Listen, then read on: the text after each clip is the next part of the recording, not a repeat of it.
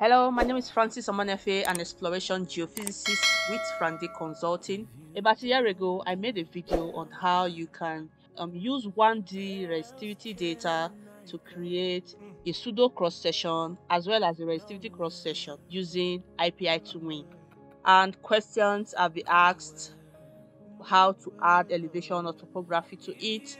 So today we'll be adding elevation or topography to that particular video. The link to that video will be posted on the description below, so you can just check it out, because I won't go through the process from the beginning because the video will be too long.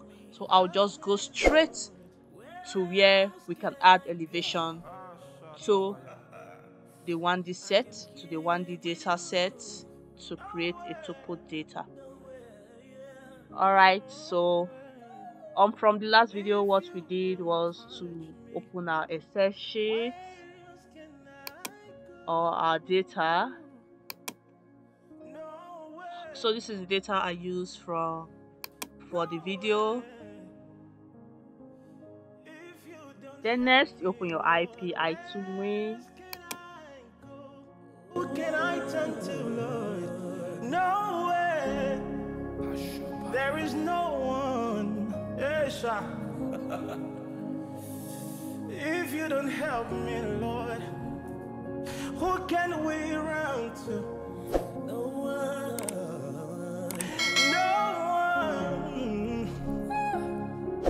No way.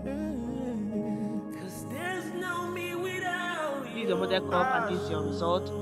You click on save. Click on save. Next, let's add a new point. We call that VS2. This is for our VS2. There is no me, Lord. Hey. There is no me without you. So now pay attention. No me. So let's launch our ipi2win again. Now you click on file, the first file. You want to add the first file. You click on open, and these are VS1. So now folder let's VS1. So this is the curve for VS1. Then you click on file, you click on add new file, you add your VS2. It will ask you to save. Now let's save it as combine. Then you save. So this is the point you add your elevation or your topography. So at VS1 is at 0 points. VS2, okay, let's remove it. This is VS1. This is VS2. This is at 0 points. Then the next distance was at 50 meters. Now at your Z, this is where you add your elevation. So the first one was in -1. -1. Second one, VS2 was at 0 points. At 0 points. Okay. You add again, you add another file. This time VS3. You ask to save, you are still saving it as combine. Click OK. Want to replace it? Yes. So these are VS3, VES3 is at 100 meters. We have our elevation to be -2. You click on OK. So you add another file, VS4. Ask you to save as combined. You want to replace it? Yes. So these are VS4. These are VES4.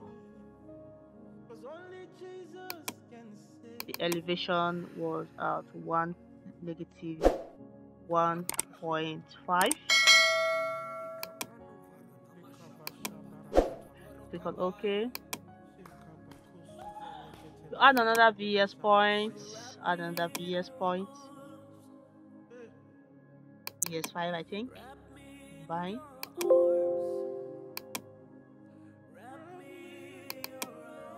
VES5, the elevation was at 0. So let's add another point, VS6, save it as combine, replace it, yes. Okay, elevation is -1, VS6, VS6, and lastly let's add our last 5, VS7.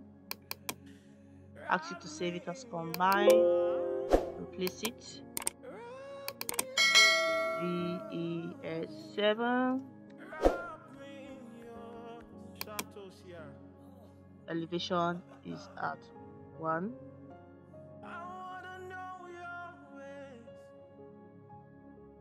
0.52.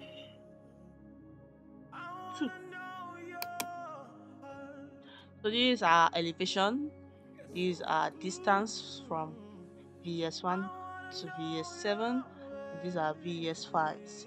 You can add the comments if you want. Click OK. So this